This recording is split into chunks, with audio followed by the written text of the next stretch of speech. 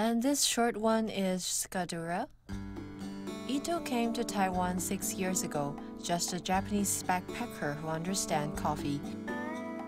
Coming to Coffee Garden for the first time, sipping the first sip of Ali Mountain coffee, Ito thinks it's great deep impression.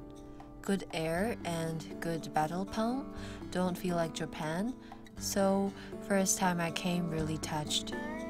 Treasure in Ito's eyes, not having a good sale point in the source place. He thought of a way, bringing back to Japan. Maybe Japanese would love this taste. Customer told me he don't understand what can sell. About taste, the way I plant, roast, I know it all, and I recommend my own beans. That's most important. Should understand first, then sell. This is Ito's insist. Travel to find beans start then.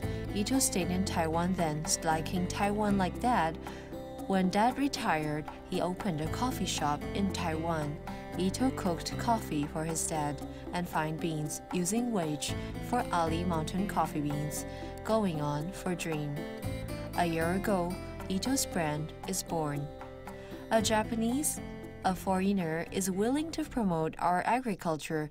Why we Taiwanese shouldn't we cherish our own products, think a way to promote?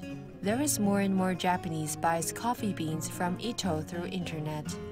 Ali Mountain coffee bean really opened up reputation in Japan.